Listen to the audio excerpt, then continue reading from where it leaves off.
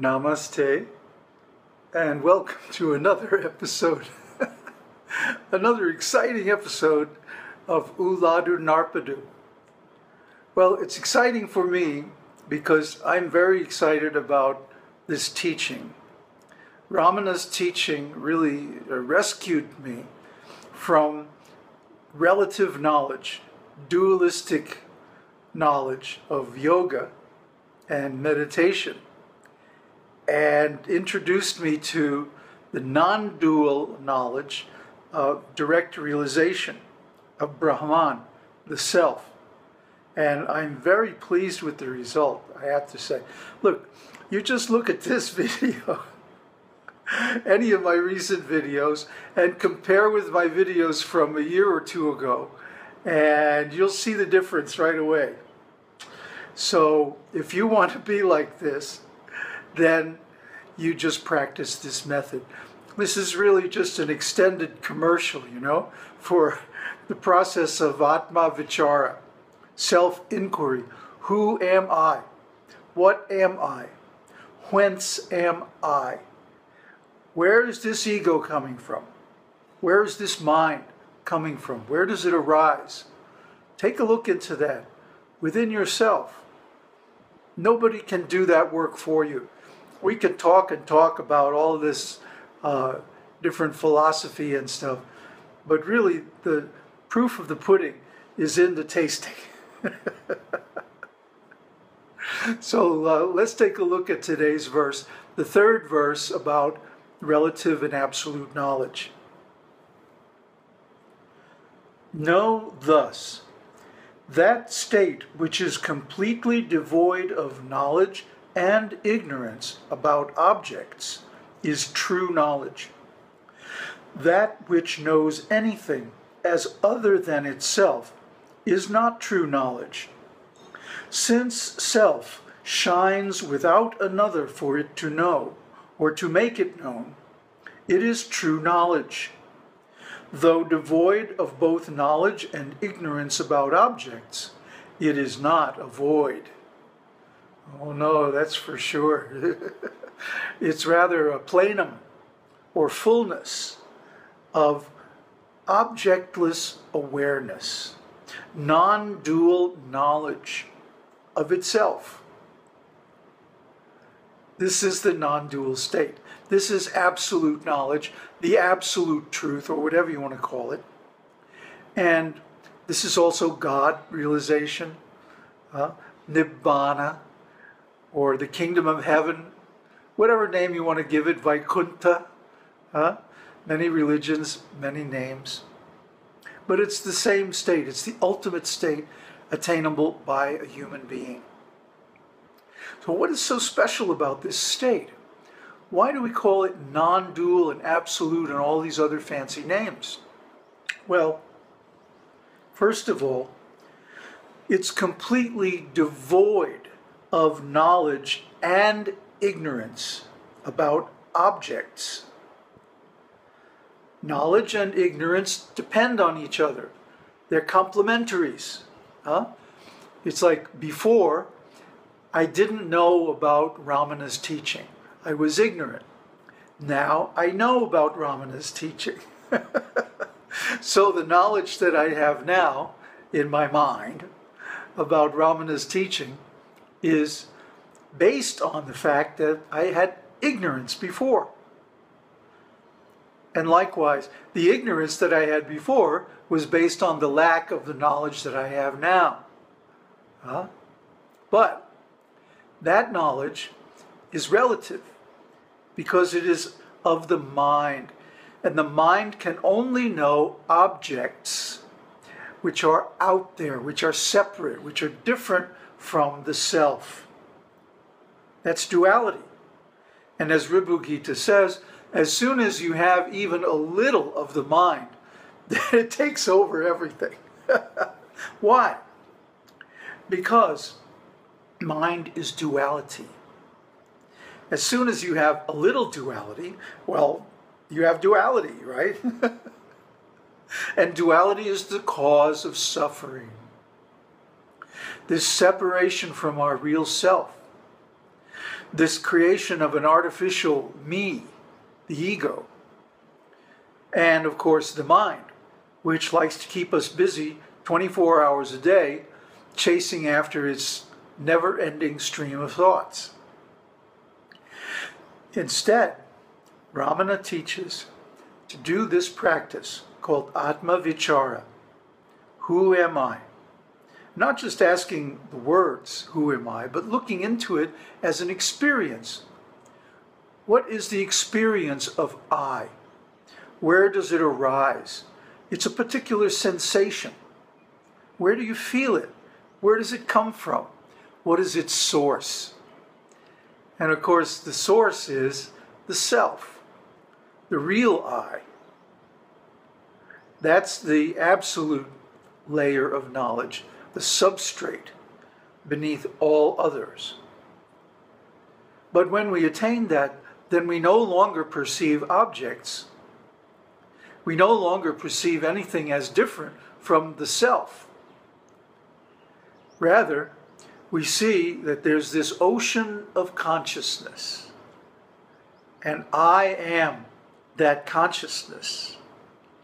And everything I perceive is simply a form and a name overlaid on that consciousness. Like a mirror that reflects all kinds of forms and colors put before it. But it doesn't have any particular form or color itself. So, knowing that to be I am that Soham, I am that Brahman, I am that pure consciousness, and that consciousness is everything. That consciousness is not limited to this body. So many things begin to open up. So many perceptions, so many doors that were closed to us before suddenly become available. And one senses the purity, the naturalness, and the rightness of this state. This is realization. This is enlightenment. This is self-knowledge. So there's another verse in the Upadesha Undiyar, which we covered in the previous series, verse 27. The knowledge which is devoid of both knowledge and ignorance about objects alone is real knowledge. This is the truth, because in the state of self-experience, there is nothing to know other than oneself. This is the truth. All we know, all we can know, is our own consciousness. If something is not present in our consciousness, we don't know it. We can't know it. But as soon as it shows up, then we know. There it is. This is the thing about realization that tends to throw people off. That the common misunderstanding of reality is that there's a world out there full of all these different objects. And those exist more or less permanently, which, of course, all this so far is not true at all.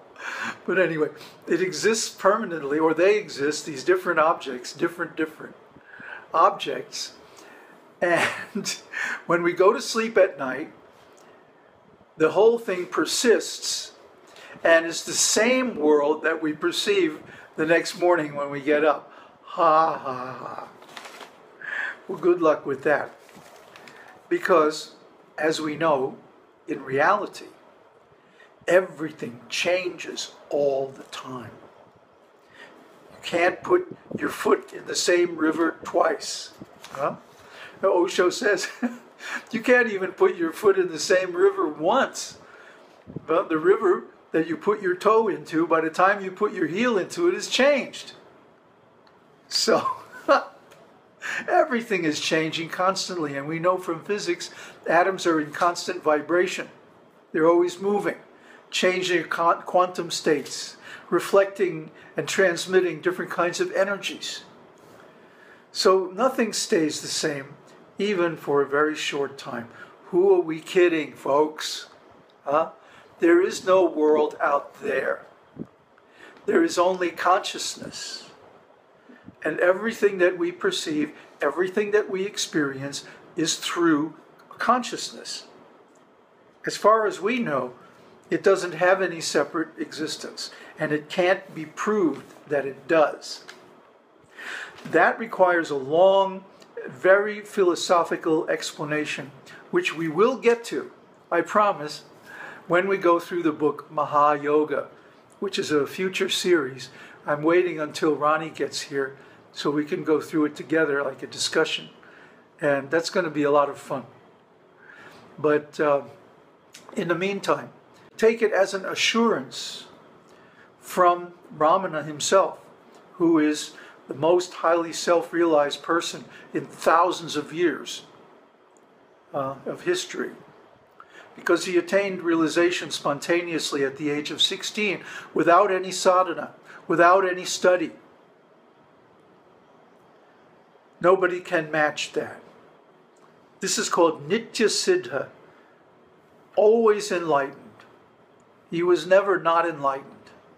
As soon as his body grew to the point where he could withstand the energy, enlightenment happened to him. So there's no other person within recent memory or recent history to manifest enlightenment like that. So he is saying, there is no world out there, folks. There is only what we see in our consciousness. So if we're seeing only consciousness, consciousness is not different from the self. That means the world is the self. The self is the world. That is non-duality. It's not monism. Monism means everything is one and it's all the same. But obviously it's not the same. Huh? There's day and night. There's morning and evening. There's hot weather, cold weather. Huh? Everything changes. Well, that's okay, because it's still all coming to us through consciousness, and consciousness is one. The only consciousness there is my consciousness, I consciousness, the self. It's so simple. It's too simple. People with complex minds and thoughts and agendas can't grasp it. What to do? Well, you have to do the sadhana. You have to do the process of Atma Vichara. All of the very complex philosophical explanations of the Vedanta and the Dharma and the Vedas and so forth, Upanishads and whatever, are from intellect. And intellect is part of ego. It may be a very refined, very high expression of it, but it's basically the same thing. There's me, and then there's everything else, and it's all different. Dualism. And because of dualism, we have to split the world into self and non-self. And that hurts. That creates suffering. Because then we have all these things that are not myself. And I have to adjust and adapt to them. And that's painful. But if the world is non-dual, that means everything is within the self. So it's me. I don't have to adjust or adapt to it because it's myself, eh? You know, I don't care anymore about trying to seem intellectual or trying to be, impressive or trying to make complicated arguments and stuff. What I care about is expressed here in the verse, in the word Arivitarku. Arivitarku has basically 4 meanings. To make something known is the root meaning. So you can make something known to another. You can make something known to yourself. You can make oneself known to another. Or you can make oneself known to oneself. That's what we're looking for, the 4th definition. Arivitarku. Making oneself known to oneself. Om Tat Sat. Om Harihi Om.